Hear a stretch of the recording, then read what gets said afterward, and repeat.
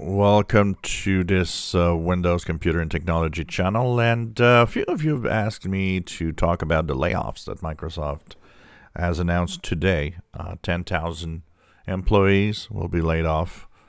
So Microsoft has a total of 220,000 employees right now. And that's about 10,000 is roughly 5% of the workforce for Microsoft, actually. What does that mean? And that simply means that there will be mostly just a cleanup. A lot of the questions go towards, well, will we have less services?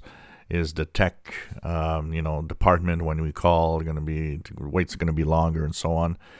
I think it's very strategic layoffs because it's not everywhere there's layoffs. Actually, if you look on some of the employment sites, Microsoft hires on certain of its platforms. So it means that there's 10,000 layoffs, but they did say some might actually find a job in another part of the company.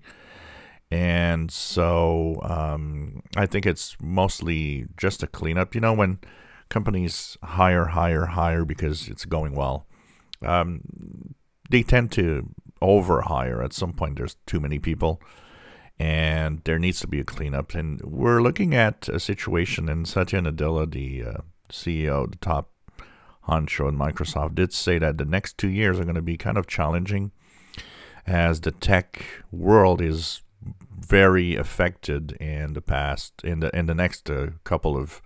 past few months and the next couple of years, probably, with what's happening. You know, there was a big rush of technology with the pandemic, but now the pandemic's over, and we end up with PC sales going down. We end up with a lot of people maybe wondering if the technology they're using is what they really need.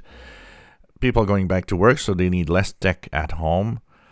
All of that together means that the next few years for technology, plus the possible maybe recession, all of that is making a uncertain market. And these companies, you know, Microsoft makes billions, but it still has to stay and be careful because billion-dollar companies can go down real fast if you just throw away money.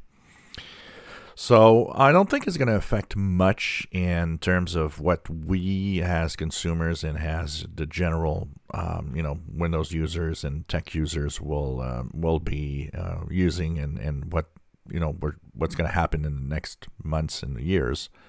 I think it's mostly of a cleanup perspective. It's like, maybe a little too many people doing the same job or similar jobs. Let's see the cleanup we can do. They did a 1% layoff last year, so this is certainly sad for those that have there. But they're a good company. They're gonna actually follow them for 6 months and so on. There was actually a statistic saying that all tech employees from different companies that were laid off in the last year found a job. A good job and similar conditions and similar pay within 3 months. So Microsoft did say they will help the employees up to 6 months. So, I think that it's not a bad future, even though it's never fun to lose your job. It's not a bad future. And I don't think it's going to affect much of the services we get from Microsoft right now. If you enjoy my videos, please subscribe, give us a thumbs up. Thank you for watching.